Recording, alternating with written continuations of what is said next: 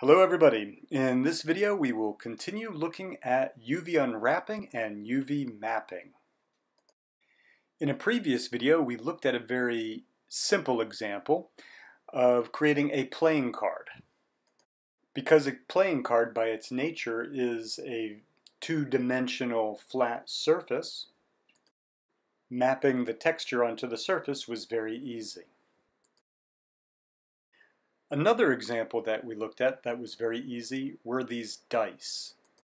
Because I created the texture for these dice specifically to work with a polygon primitive cube's default UVs, this example also proved to be very easy.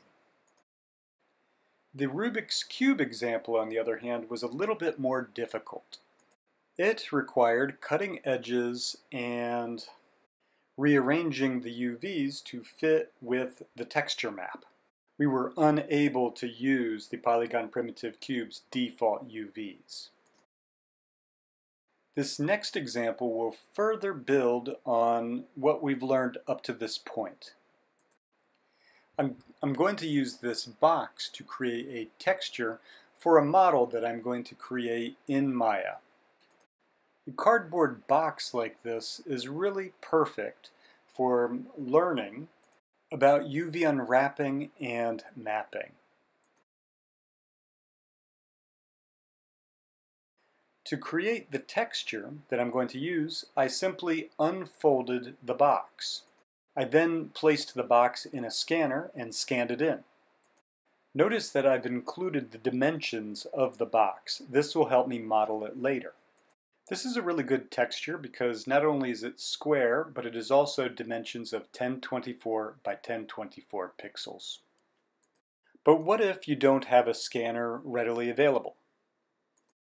I created a second texture using the camera on my phone. This texture is not ideal. Not only is it not square, but the box itself doesn't lay flat on the surface. For this video, I'll be using this less ideal texture because I'd like you to see that you can actually get really good results with this as well.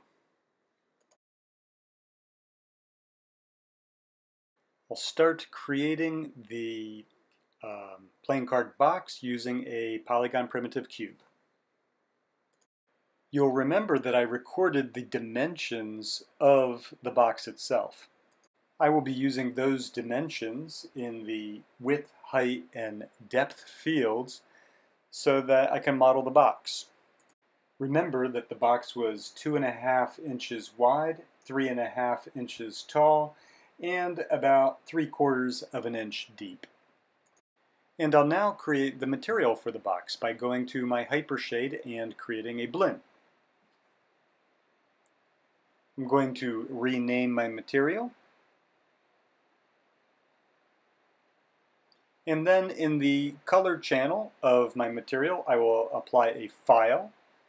It'll be the image that I took with the camera on my phone, this one here.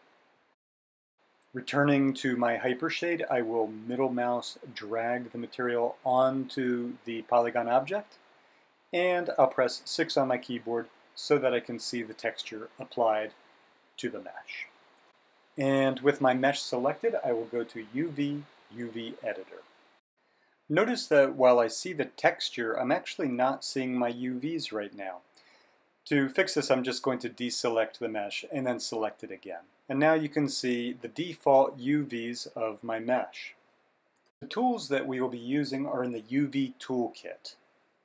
I'm closing the UV Toolkit because I want to show you where to find it if you don't see it.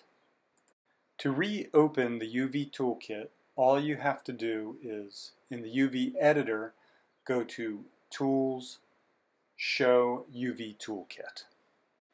And notice that I can easily redock it in the UV Editor if I wish. The next step that I'm going to do requires that the scale X, Y, and Z of your mesh is set to 1, 1, and 1. If it isn't, all you need to do is freeze the transforms on your mesh. With my UVs selected, I'm going to go to Unfold, and click on the Unfold button. Notice that unfolding didn't really rearrange the UVs. Rather, it made the parts more proportional to the actual mesh. You can visualize these UVs being a template which you could fold to actually create the box. Notice that if I select the UV shell, I can move it around and the texture swims around the mesh in the perspective viewport. I'm going to select the face that will be the front of the box, and I'll move it over to the appropriate part of the texture. But with all the edges sewn together, this doesn't quite work. We're going to treat this example similarly to the way that we did the Rubik's Cube. I'm going to select the edges in the interior, and I'm going to go to Cut and Sew, Cut. I'll now be able to select the different parts and move them independently. I'll select the face, that will be the front of the box. This one here that you can see I have selected. And I will move it over into the appropriate texture space. I'll select the side of the box and move it to its appropriate place on the texture. And I'll select the other side and move it into its place. This will be the back of the box, and I'll move it right here. And now I'll do the same to the top and bottom of the box. Notice that I'm just roughly placing everything right now. I'll be able to do fine-tune adjustments in a little bit. In my perspective viewport, I'm going to select a single edge. What I want you to notice is in the UV editor, it shows up as two edges. This is in fact the same edge. And because it's the same edge, I can sew them together. Let's select another edge and sew it together. This next edge is going to present a slight problem. You can only sew an edge to itself. Notice that in my UV editor, these edges are not adjacent to one another. And if I try sewing it together, this happens. I'm going to undo that so that we can fix the problem. I will select the face and I'm going to rotate it 180 degrees in the UV editor. Now with its proper placement, I can sew them together and it works fine. Moving on to the top of the box, I'll sew its edges, as well as the bottom of the box.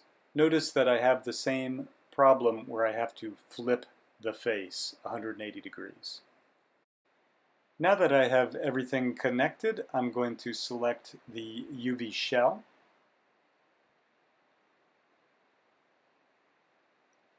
And I'm going to go to the Unfold button again.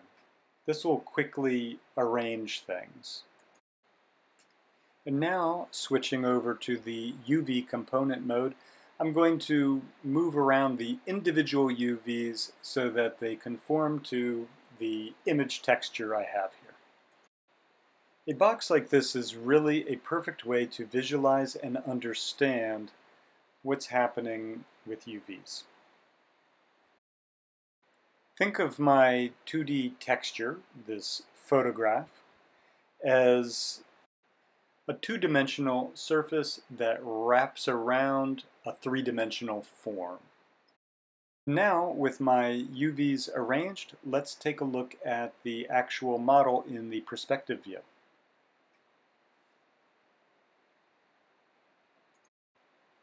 And it looks pretty good. Even this less than ideal texture works very well on this model. Before wrapping up this demo, let's make a few refinements to this mesh.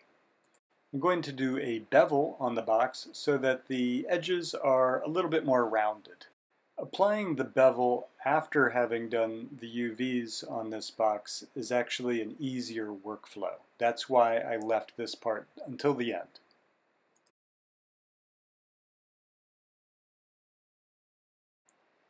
And here's my completed box.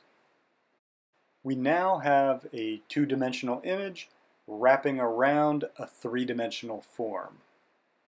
Don't let UV unwrapping and UV mapping intimidate you. While there is a bit of an initial learning curve, they really aren't that difficult. I hope you have enjoyed this video, and thanks for watching.